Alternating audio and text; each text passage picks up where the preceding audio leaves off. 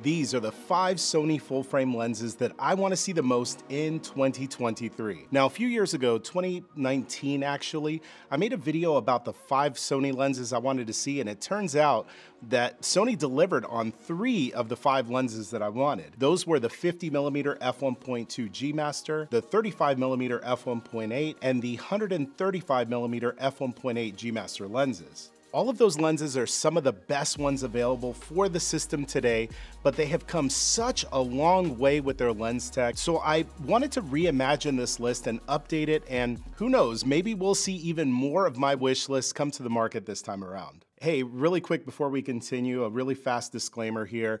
I am a Sony ambassador. I'm a Sony artisan of imagery. However, this video has nothing to do with Sony beyond just giving my opinion on the lenses that I would like to see in the future. I don't know if any of these lenses are ever going to make it to the market, and if they don't, we already have a lot of great lenses as it is. But this is kind of my wish list, and I wanted to share it all with you publicly. And like I said, who knows, maybe we'll see some of these in the future. Just sharing my opinion, okay? Let's get into it. The first lens I want to see in 2023 could actually be any one of 3 different 85mm lenses. So I'm really trying to cover all of the bases here, but each of these lenses would be so different and awesome in their own way. The first one is an 85mm f1.2 G Master lens. This was actually one of the lenses that I requested in 2019 in that video, and it's making an appearance in this video for several reasons. For me, that 85mm focal length is such a sweet spot for portraiture. There's been times where I've gone out and I've used an 85mm lens as my only lens for an entire session, and I never felt like I was missing out on anything. Sony ended up making the 50mm f1.2 and did something that really surprised me. First, they made it surprisingly small, but more importantly, the performance at f1.2 is super good. Some of the older f1.2 lenses that I used back in the DSLR days would give you nice looking bokeh, but getting your subjects to be sharp was such a headache, and on the rare occasion that you'd actually get them in focus, it was likely the shot where they didn't have the best expression. The f1.2 G Master gives you that beautiful bokeh, but doesn't sacrifice the autofocus performance. And it's because of my experience with that lens that I wanted to see an 85mm f1.2 lens that much more. I think that lens would be great for wedding photographers, portrait photographers, pretty much anyone that is taking photos of people, and that f1.2 aperture will give those bokeh lovers something to enjoy, as well as giving low light photographers a really powerful option in their camera bag. That's the 85mm lens that I want to see the most, but I think there's room for 2 more 85mm lenses in the lineup. Recently, Sony came out with a 50mm f1.4 G Master lens that I really love, and they took it in a different direction than the f1.2 version. Sony made the f1.4 version to be closer to the size of 2 of their other prime lenses, the 24mm and 35mm G Master lenses. They all have the same front filter thread size and are so close in size and weight that you could mount any of those lenses on a gimbal for video shooting, and you may not have to rebalance it to swap out the lenses in that group.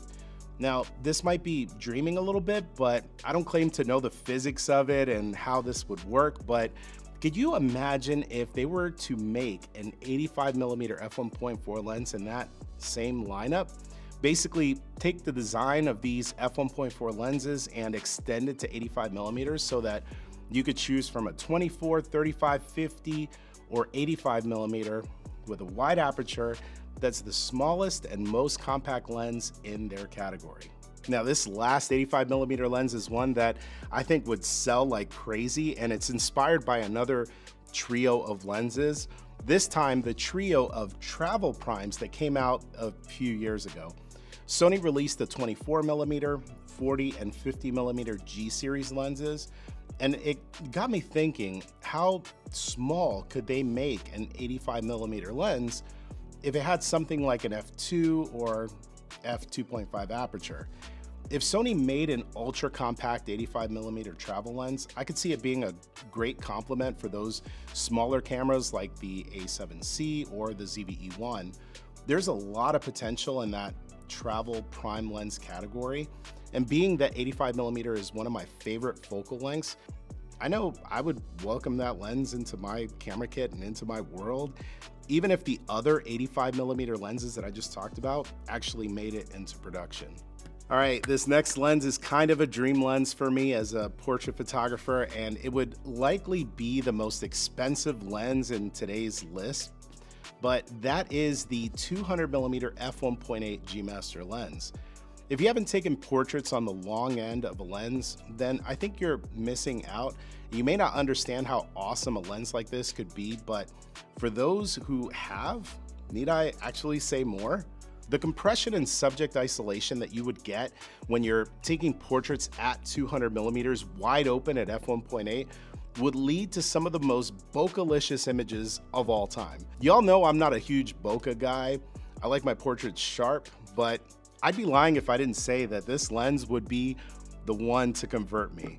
Sony has been killing it with their lens technology lately, so if they manage to make the most compact version of this kind of lens, listen, it's not one that I think everyone out there would buy, but for those that do, they're definitely going to get images that will stand apart from everyone else. The look it would provide would be so unique, and because of that, I think the premium lens buyers out there would seriously give it a look.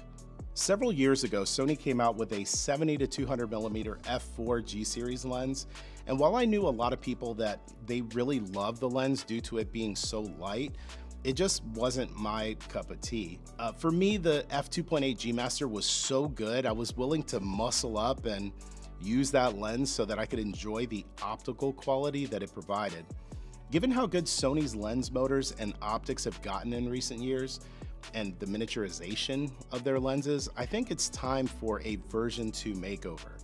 Version 1 was already great in terms of the size and the weight, but just like they did with version 2 of their f2.8 lens, I think that there might just be an opportunity there to shave off a few grams, add some faster performance linear motors, and of course bring some of their new lens coatings. There's always going to be a market for lightweight lenses, and the 70 to 200mm focal range is probably one of the most important categories of lenses that would benefit from that. I'm curious though, do you own the 70 to 200mm f4 lens from Sony? Let me know in the comments if you love the lens and specifically why you love it. And who knows, maybe we'll see an update for this in the future. After watching my video from 2019, there was a lens that I wanted that hasn't come out yet, but I still want it really bad, but with a few tweaks. I would love to see a 100mm f2 macro lens with G Master optics. Now, I read the comments of all of my videos, and I remember back then people were saying that a lens like that wasn't necessary, mainly because the 90mm f2.8 G series macro was already so good. I own the lens and I agree, it's definitely the best macro lens that I've ever used, and I continue to use it almost every single week to shoot my product videos and for my beauty portraits.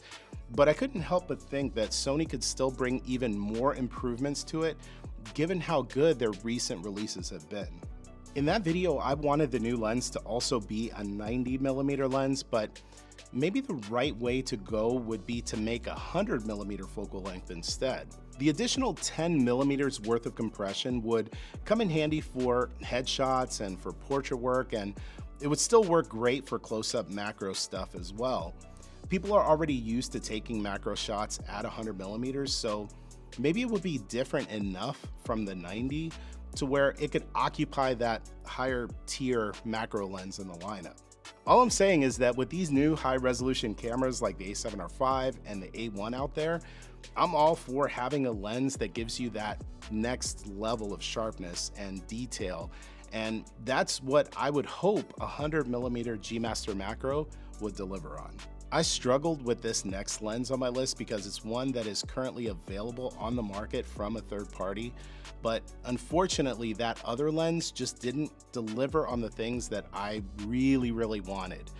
I know that Sony could deliver on making this kind of lens really special, and that's a 105mm f1.4 lens.